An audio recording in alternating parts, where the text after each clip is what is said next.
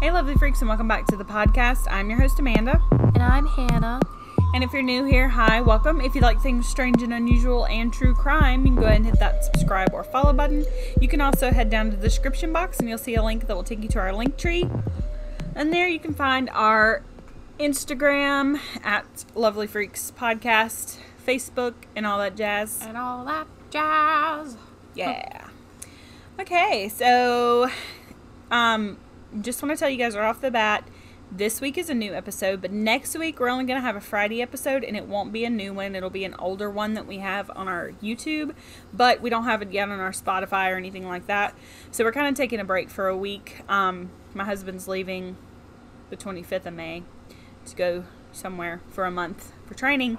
So we're going to spend some time with him and enjoy that, have some family time. So I definitely don't want to have to do research and all that stuff while He's here. Whatever. And also, sorry, I'm sick. So if you if hear something, congestion, a sneeze, a cough, something like that, just ignore it. Yeah, I've even got a little bit of a drainage in the back of my throat because it's it's supposed to be almost summer here in Mississippi, but it's more like spring weather right now, so everything in God's green earth of Mississippi is blooming. Yeah. And the allergies, man, they're intense this year. Like, they're bad. We're also outside, so if you hear other things like that, then that's what it is. So we are today, if you saw the title, then you know what we're going to talk about, and I'm pretty excited to talk about this. Today we're going to talk about basically the Conjuring 3 movie, The Devil Made Me Do It, and it's actually a true story. I will say that from the trailer, I got a sense that they were going to take it again in the direction of a witch. This doesn't have anything to do with a witch, but it is pretty freaking crazy, and yeah. So, I don't know. I'm excited to see the movie, though, even though they might take it in that direction. I'm kind of over the whole witchy thing, like, we get it. But like we talked about in the regular Conjuring, we went over that case, and it didn't have anything to do with the witch. The people that lived there said that they didn't think there was a witch involved or anything like that. And then the woman that supposedly was supposed to be the witch, there was no evidence to support that. So I don't know, we'll see how the movie turns out. But so this is an Ed and Lorraine Warren case, and we're just going to hop right in. So we are going to be in Brookfield, Connecticut. This murder took place on February 16th, 1981. Arne Johnson killed Alan Bono. Sorry. I always want to say that, but then I remember it's Bono, like from YouTube. Oh. Yeah. So, Alan Bono.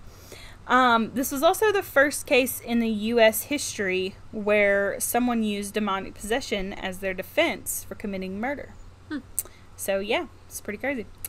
So, we're going to start where it all began, because it began with David Glatzel? Yeah. If I'm saying that wrong, I'm so sorry.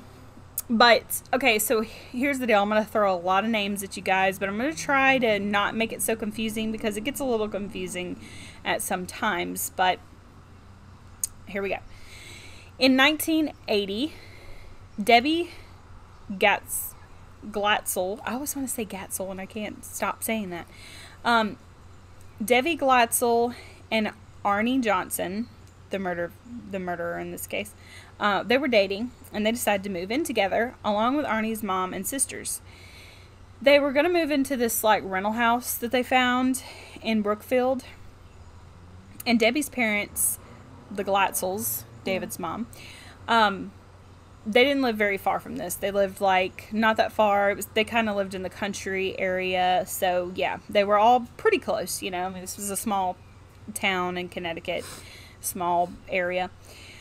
When they first got to the rental house they were gonna move into, there was a few things left by the tenants. One of the things that was left by the tenants was a waterbed, which everybody thought, was really cool because, waterbeds were like the thing back in the 80s. Now I'm like, ugh, that's nasty. So while the boys, David and his brother, while they were up, Carl Jr. is his brother's name. He's older, and we'll get to all that. But while they were upstairs jumping on the bed, they were just playing around. They were horse playing, and all this. And then all of a sudden, they heard the door slam shut behind them. So they got kind of freaked out, but they went over to the door, and they were trying to open it, and they couldn't open it. So it was like, locked, basically. Mm-hmm. Couldn't open the door. They're struggling. The boys eventually started screaming and freaking out, and then all of a sudden, the door opened. So they just thought, okay, that was really weird. Maybe it's an older house, so maybe there's just some kinks that need to be worked out and something. Then, when David, the youngest, was cleaning, he saw what he described as an old man. He also said he was beast-like. He had deep black eyes, thin face, animal-like features, like on some of his parts were animal-like features. He also had rotten teeth, pointed ears, horns, and hooves. The old man / demon, that's what I'm going to call it, pushed him onto the bed and then disappeared. Like, this is all in the first minutes of them getting there and cleaning the house and everything, cleaning this rental house and everything. So the demon also started telling David, if they move into this house, he will hurt them. The next morning, he told his sister and his mom that he was seeing an old man and what he looked like and everything. And they told him that he was had an overactive imagination at first. That's what they were saying. Like, oh, you're just imagining things, whatever. David tells Arne Johnson, his sister's boyfriend, tells Arne what he is experiencing, and Arne kind of starts believing him a little bit, but is still a little skeptical too. So Debbie, David's sister, that's who Debbie is, she asked one of the tenants that used to live there if they had ever experienced anything unusual, and the woman was like, well, actually, yes. She said that the tenant told her that she was moving because there was a creepy old man that she kept seeing walking around, like, the place. Another example she gave was that she often would hear people whisper her name in the night. So this is the second day, right? At this point, they do what most all of us would decide to do, and they're like, okay, well, we gotta go. Like, thank God. Yeah. So Finally they're smart. like, okay, we're gonna leave. We're not gonna stay here because something's wrong with this apartment. However, Arnie's mom had already moved out of her apartment and had put the down payment on this rental house. So she was like pulling up into the driveway basically, and they were like leaving. And she's like, I don't have anywhere else to go, so I'm gonna stay here. So I believe, if I'm not mistaken, the vibe that I got, I couldn't really find anywhere specifically, but I think that Arnie's mom stayed there and the sisters, and then Arne, Debbie, David, his mom, and everybody else went back to David's house. And maybe Arne was kind of going in between the rental house and their house. I don't know, but he was at the ranch house a lot towards the end anyways. So over the next few days, back at the Glatzel house where David was, paranormal things started happening to David pretty much all the time. He said that when he closed his eyes, he could see an old man coming from out of the well that was underneath, like in the basement of the rental house. Yeah. He saw an old man coming from out of the well from the rental house in Newtown and flew above the trees to come to their house in Brookfield. So yeah, the rental house was in Newtown, and they were. It seems like it's just an old man, like one of the ghosts are an old man. Well, kind of, but you got to remember he did say that he described him with having horns and hooves, and so yeah. Okay. I'm almost positive, it's a demon. Mm-hmm. David was scared to death, obviously, and he would beg his family for protection, because he said that the old man's coming to get him. Like, he kept saying he's going to come to our house. He's going to come to our house. And everybody, even if they did believe in spirits or ghosts or demons or whatever, they were probably thinking, well, that was at the other house. Like, we're fine here, you know. Yeah. So I need to say, of course, the rental house was super old. It was built in like the 1800s. So just keep that in mind. But at the end of this, you're going to figure out why the demon possessed them, and it's crazy, and we'll get there. So finally, after this, David's fits of terror were like terrifying Mom, Judy, his mom. Debbie and Arnold started believing that maybe something was actually going on too. Judy was kind of a religious person, and she started splashing holy water on all the doors and the windows and trying to like keep the demon from getting in the house. There was one night where David kept saying, he's coming tonight. Yeah. And then all of a sudden they all said that they heard like boxes being moved in the attic and stuff like that, because she had done holy water on all the windows and all the doors, and so then they heard like bang up in the attic, and then boxes and stuff being moved around, like almost like the demon was there and it was in the attic. So David said that at this time the demons were now in the Glatzel home, and he followed that by saying that they were the same ones from the rental home. He also claimed that there were 40 hiccups. He also claimed that there were 42 demons and the old man demon with him. Like, they were all together, I guess. A little odd, but okay.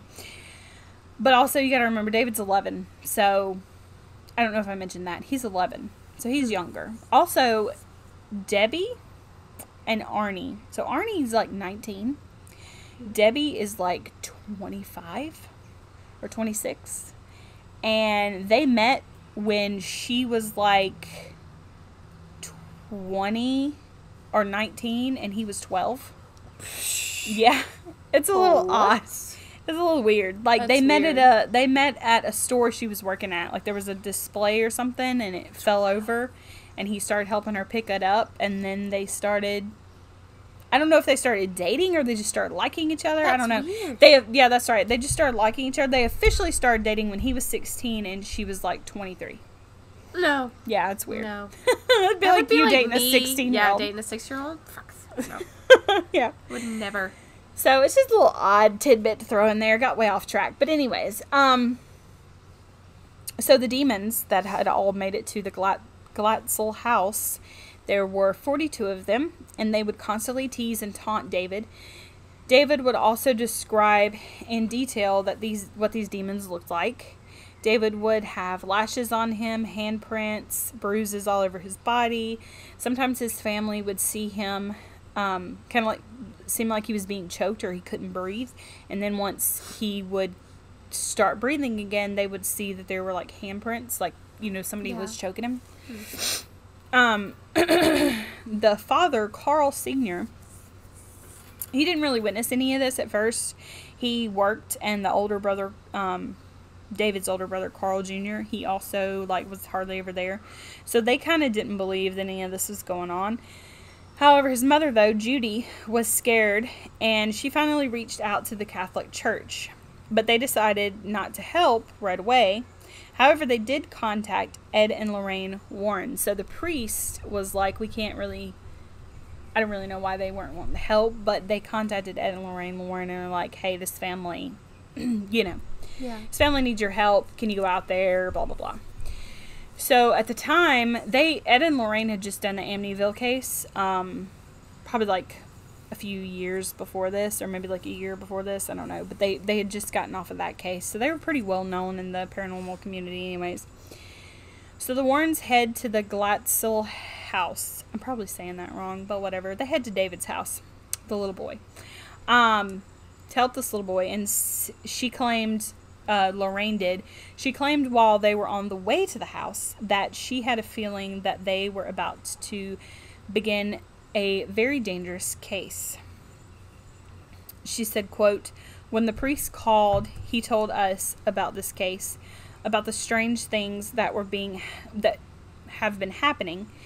There is definitely something wrong, and I believe it could be possession.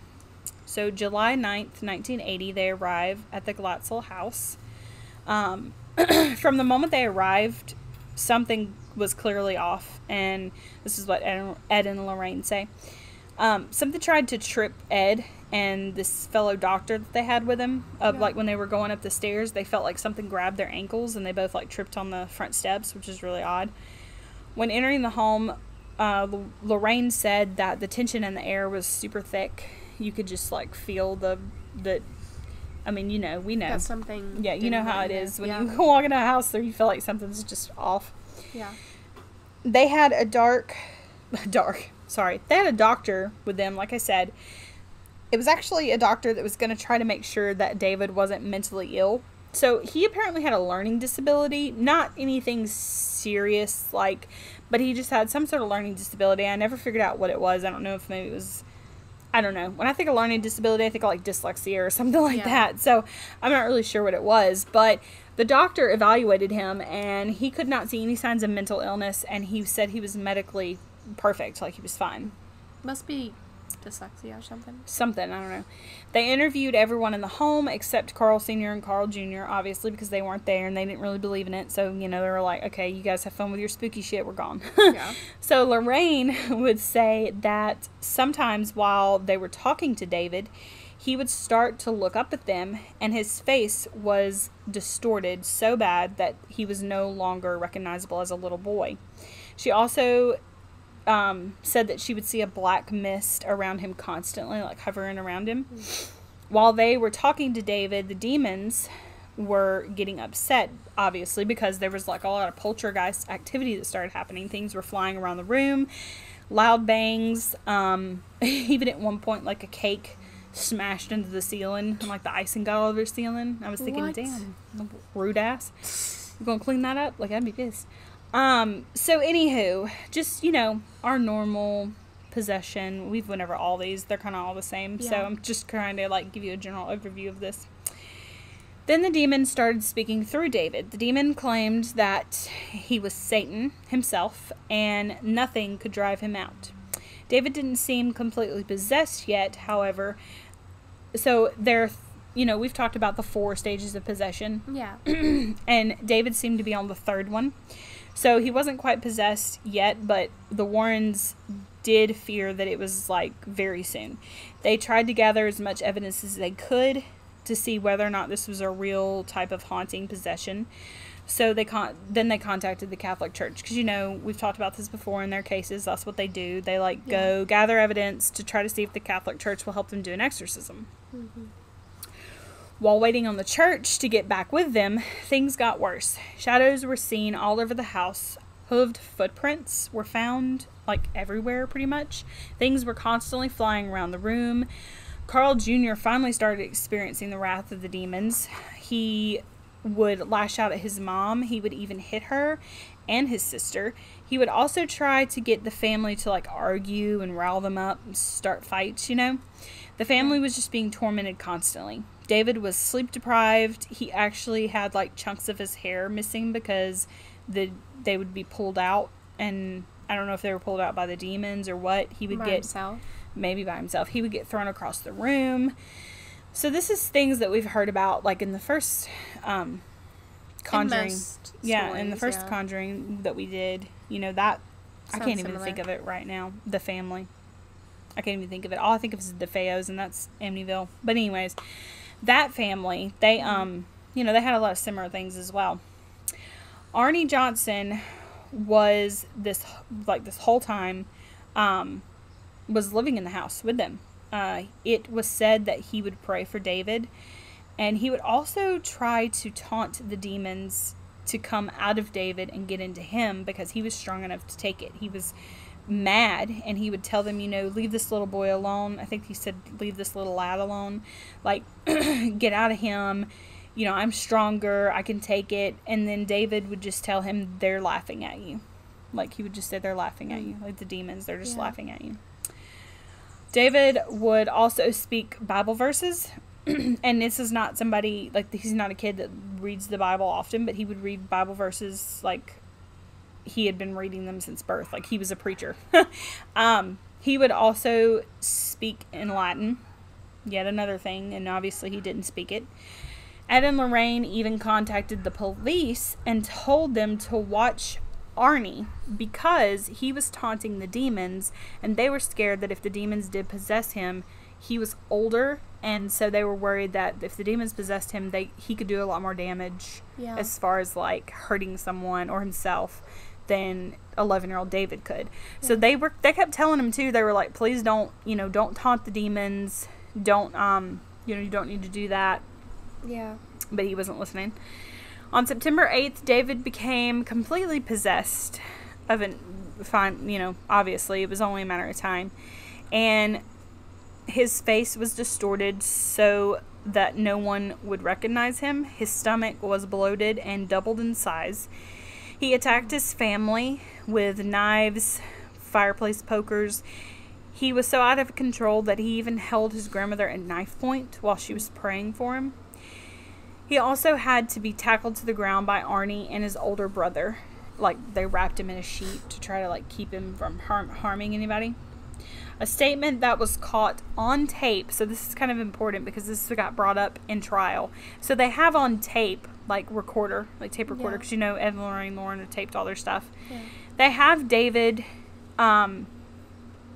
not speaking in his normal voice, so we can assume that it's probably like the demon speaking through him. Was he speaking in tongues as well? He wasn't speaking in tongue. Well, I guess at one point he was. Maybe he was speaking Latin. Yeah, that's Latin. not tongues. But so he said Arne would stab someone with a knife.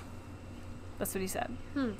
So, which is crazy because obviously this comes into play later when we talk about the murder. Yeah. So Carl Sr., the dad, he finally admitted that he was like a believer. He finally was like, okay, shit's getting real. Because he also said that he saw the face of the beast, is what they called it. The face of the beast. And, I'm sitting there thinking this whole time you've been telling your son he's, overreacting or whatever. And you actually saw it. Like, what a douche. But whatever.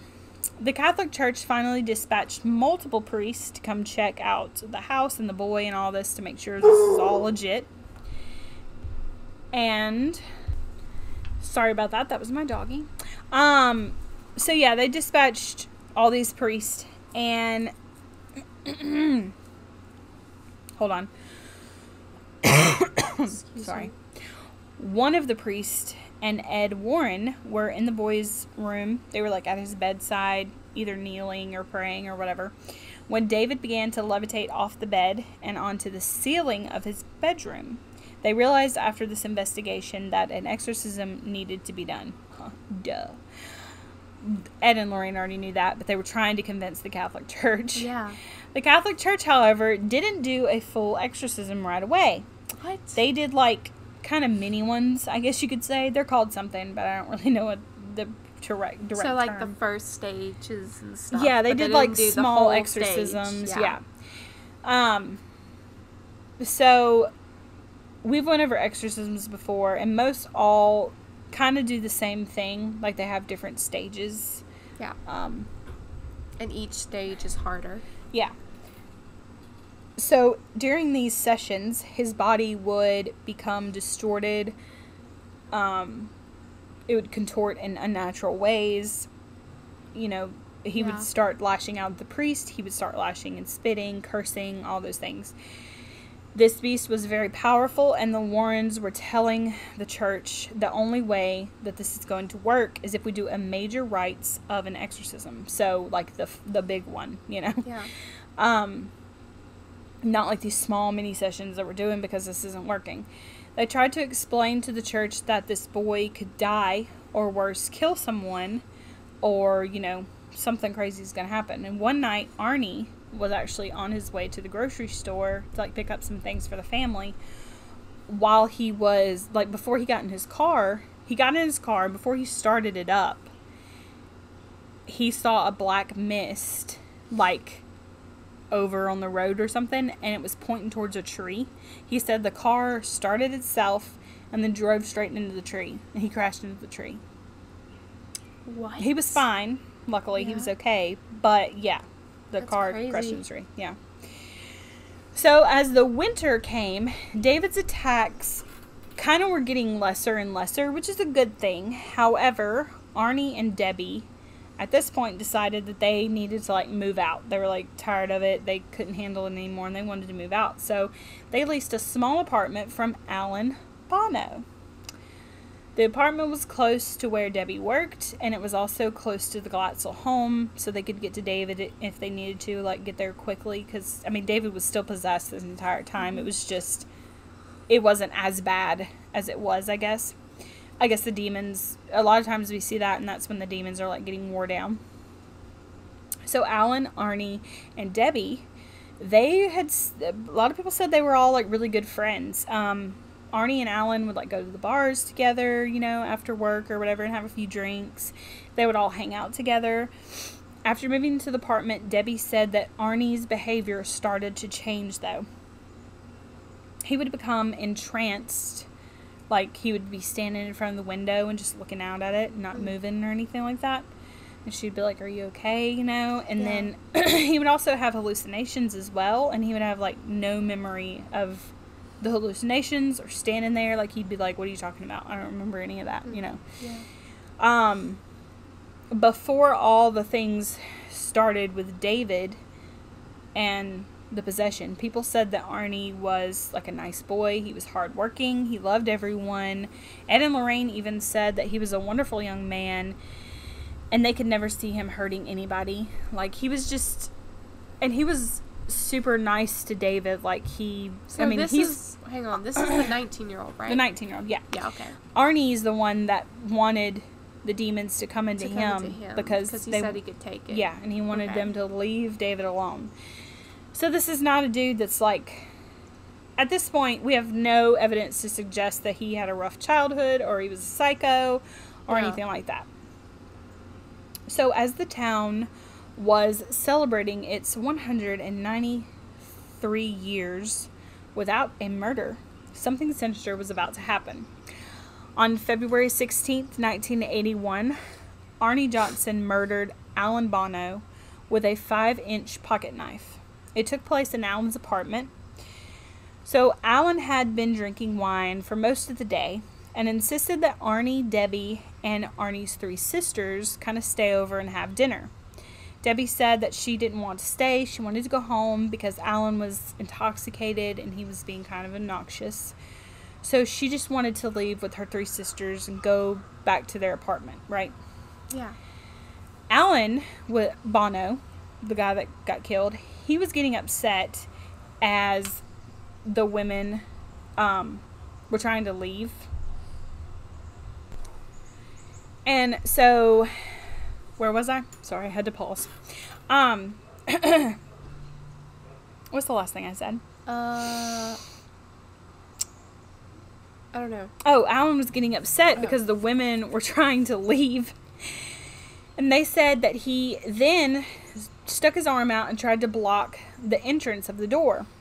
He grabbed the arm of one of Arnie's sisters, his little sister, I think. Mm-hmm. He wasn't, like, trying to attack them or anything, but he just grabbed her arm and was like, "No, don't leave." I think he was kind of also being a little flirty, you know, because he was drunk and all this.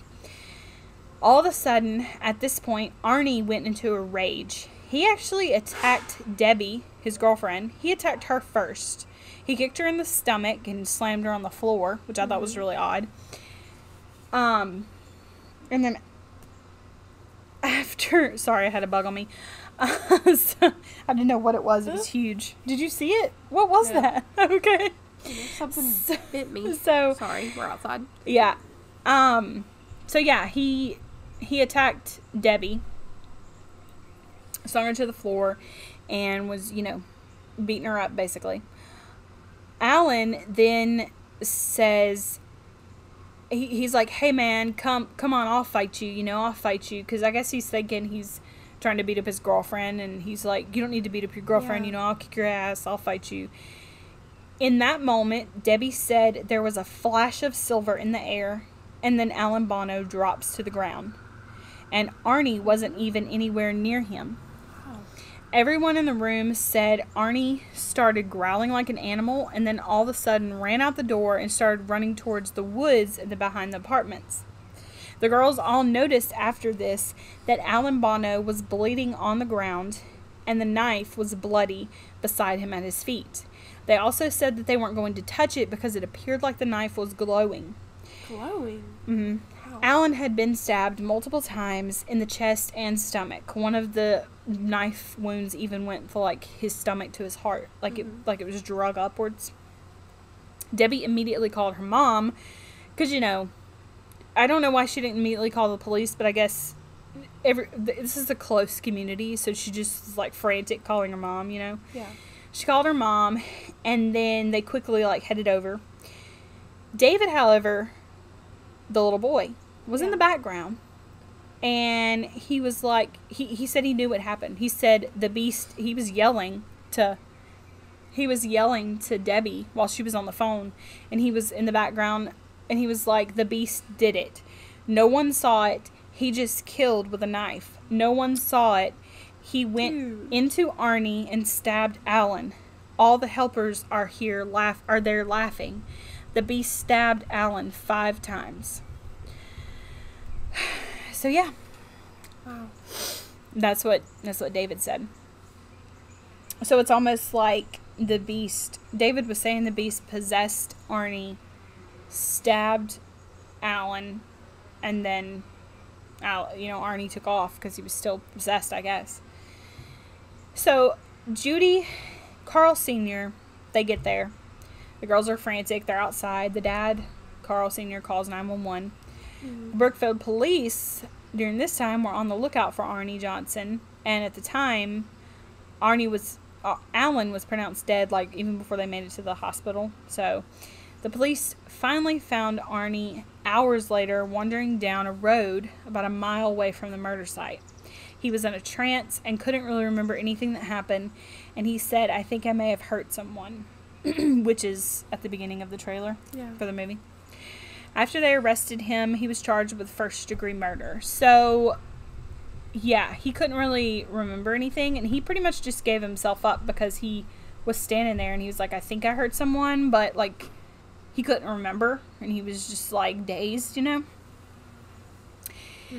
So now let's talk about the trial. This obviously broke news, made national headlines. Martin Manella, I think. That was the lawyer that was going to be Arnie's lawyer. He saw this in the paper, and he was, super intrigued. He decided they were going to say that Arne was going to plead not guilty for reason of demonic possession. Martin was sure that after talking to the Warrens, the Glatzels, David, Arnie's sisters that were there that night, he would be able to show the court and the jury that Arne was possessed by a demon, and that's why he killed Alan. He was also going to use the tapes where David, had said earlier, Arnie's going to kill someone with a knife. He was going to use the tapes. He was going to get everyone involved, even priests involved. This is a very controversial thing because this is bringing together church and state, which usually they're church and state are separate. We've learned that.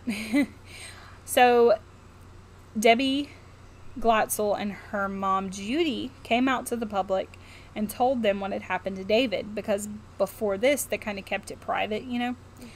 Judy also begged, on TV, she was begging the Catholic Church that David still needed to have a full exorcism performed because he was still possessed. I mean, keep in mind, this child's still possessed during this whole thing.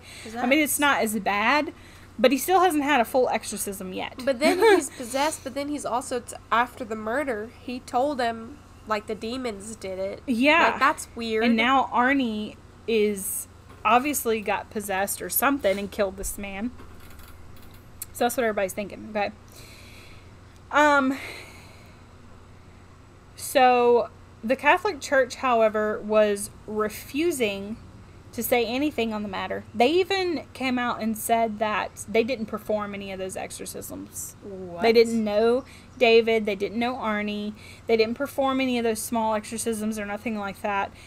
And some of the some of the priests that were in that situation, Yeah. some of the younger priests, they were like sent to different places. Like they just sent them to different dioceses and stuff like that.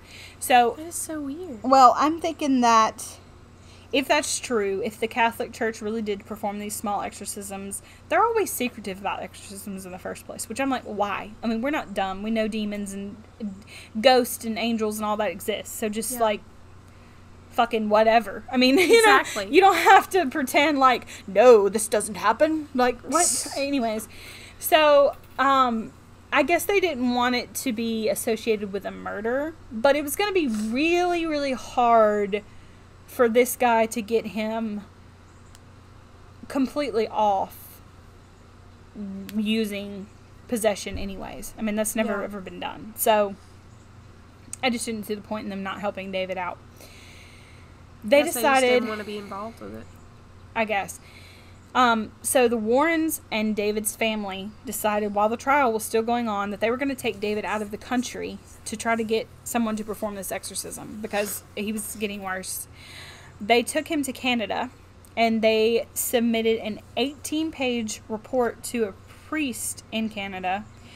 And on November 7th, 1982, David finally got the exorcism that he needed to get. And it only took this priest 30 minutes to get the demons out. Wow. Yeah, 30 minutes. Maybe and all this that's shit the could have been reason. done. Yeah, maybe that's the reason. Because they knew that they were guilty and they knew that... Are you saying that if they would have done it, maybe... Yeah, Arne only took him wouldn't 30 have... minutes. Yeah. So, all the witnesses said that the demon finally revealed the truth. He revealed his true name, and his name was Beelzebub, which is like the archangel demon or whatever. Yeah. So the Warrens and the priest finally, after talking to David and expelling the demon, and in this session, the demon was talking to them as well, they finally found out what happened and why this family was targeted. This shit's crazy. Mm-hmm. Turns out, months before things all started happening, the family, the Glatzel family, took a trip to like a ski resort. Well, while they were there, they met this other family, and they kind of hit it off a kind of well, but then they had like this falling out while they were there, and they just kind of get a weird vibe from them, so they stopped like hanging out with them and being friends or whatever. Yeah. Well, it turns out that this family was into satanic things, hoping to gain power by offering the innocent soul of the first and last born child of the Glatzel family to the devil. They decided to perform a satanic ritual to possess these children. That is crazy. All this information is coming from the demon through David during the possession. Yeah. Okay. So the demon also said the curse was placed on them on February 16th, some winters back, which is also the same day Arne killed Alan a year later with a knife. Coincidence? I think not. Yeah, that's weird. I thought that was really crazy. Too many coincidences. I just thought that was really strange. Like, that was, like, so they bought that rental home. So maybe nothing really had to do with the rental home. I don't understand why that woman said that, though, the tenant, about there being, which that house could have been haunted in itself. But maybe, I don't know. It's just weird. I don't know. So Arne Johnson was charged with first-degree manslaughter of Alan's death, not murder, so that's kind of a good thing, I guess.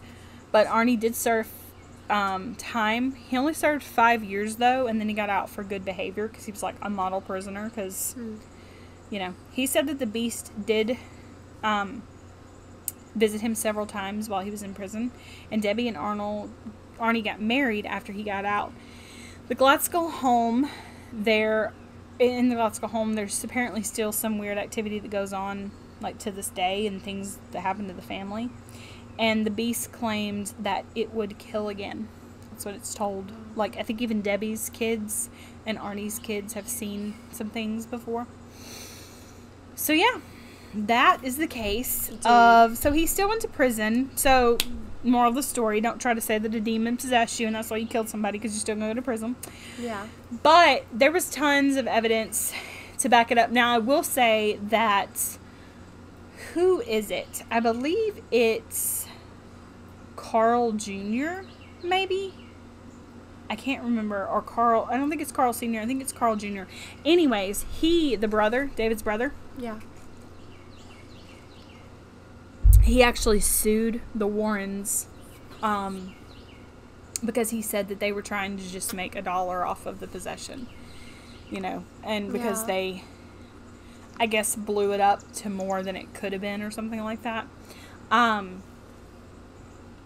one thing is this, like, if I was gonna murder somebody and use something as an excuse, like, if you're saying, well, he just used the demonic possession as an excuse, why wouldn't he just say, Alan attacked my sisters? Yeah, or Alan that would be the last thing I would say, because no one's gonna believe that. We got into an argument, and Alan didn't attack his sisters, but what I'm saying is I mean, they could have all come up with an alibi and been like, yeah, Alan attacked us, and then, you know.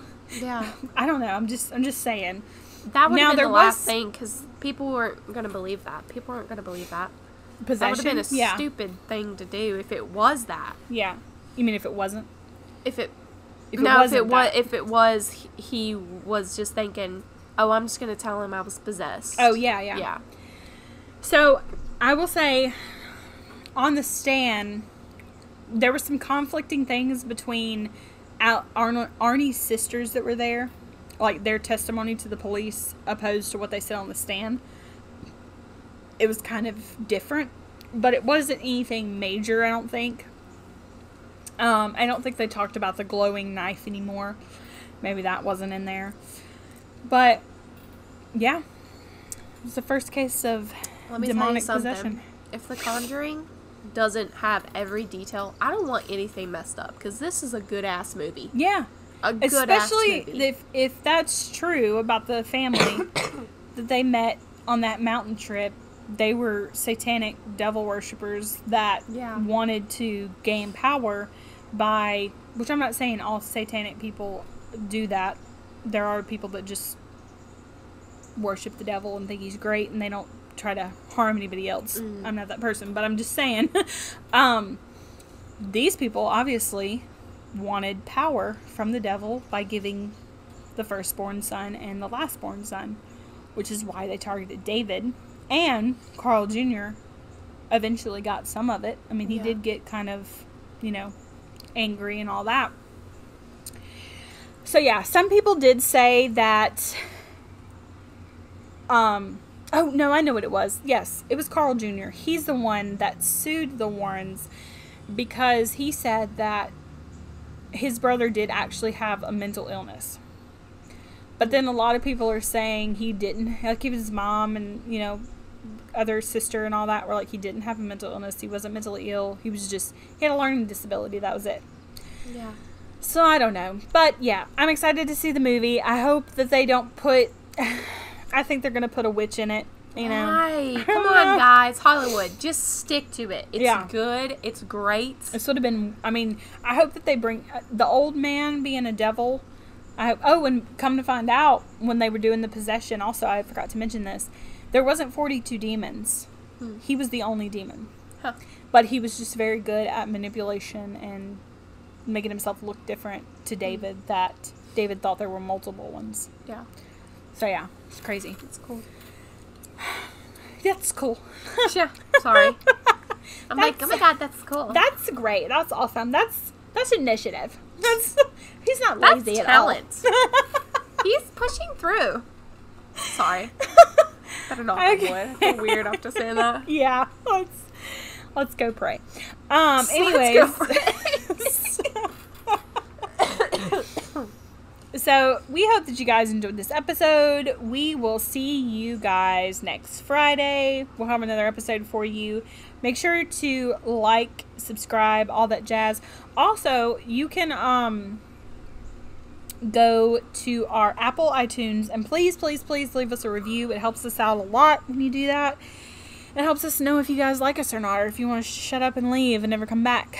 Also, like I said, next Friday, we will have a older episode, but if you don't follow us on YouTube, then you will have never have heard this episode, so it's going to be good.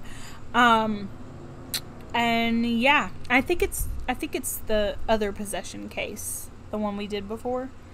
But the first one that we've ever Yeah, done? I'm either going to do that or Waverly Hospital. I don't know, I haven't decided. So anywho, all right, well, we hope that you guys have a great, fantastic weekend, and we'll see you guys later. Bye. Bye.